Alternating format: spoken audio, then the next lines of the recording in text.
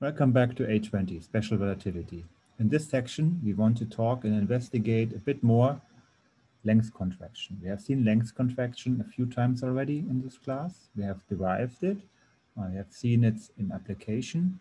But we want to get some sort of feeling to how can we actually understand what's happening to the objects. Later in this section, in this video, we'll talk about another paradox, spacecraft on a rope. So let's get to it. So the situation here is, as we have seen a few times already, we have Alice being at rest and Bob is moving with a velocity v. And what we are interested in is this object here, which might be a rod of some sort. You can think about a spacecraft if you want, but a specific object which at rest has a length LB. For Alice, this object is Lorentz contracted and it appears shorter.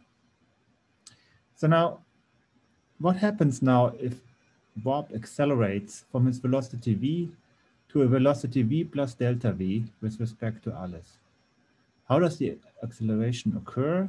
And how can we understand then the further shrinking of the spacecraft? Bob tries really, really hard to accelerate such that all elements of this rod or spacecraft are being accelerated simultaneously in this framework. You can think about splitting up the spacecraft into small elements. They all are getting a little bit of a kick, a little bit of an extra momentum at the very same time. So if now Alice observes the same situation, we find that she looks at the spacecraft, and because the leading clock in a spacecraft, in Bob's spacecraft, lags, she observes that the spacecraft's back is being accelerated first. And because it's accelerated first, she observes that the spacecraft shrinks just a little bit because of the additional velocity. So that's kind of an interesting picture to think about, how we can understand length contraction and how we can understand length contraction once there's acceleration involved. Okay, so the next question now, the next topic here in this video is the spacecraft on a rope paradox. This was phrased by Bell in the 1950s and 60s. He was working at CERN at the time and roaming the corridors discussing with his colleagues. The situation here is related to the one we just discussed, but slightly different. So let me explain.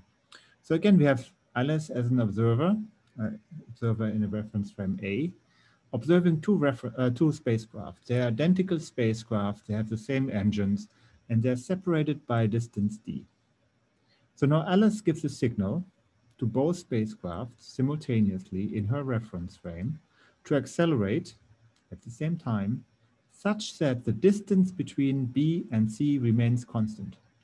So they're asked to accelerate such that the distance remains constant. So the question now is, when those two spacecraft are connected with a rope, will this rope break? So I let you to think about this a bit and come up with your own answer.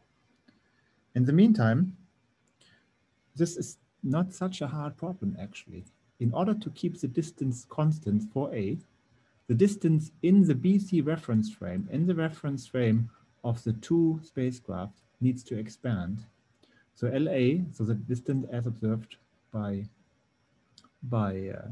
Alice, by our reference frame A, is equal to 1 over gamma, the distance between the two breaks. And for this to stay, for LA to stay constant while there's acceleration going on, LBC needs to increase. That's why the rope will break.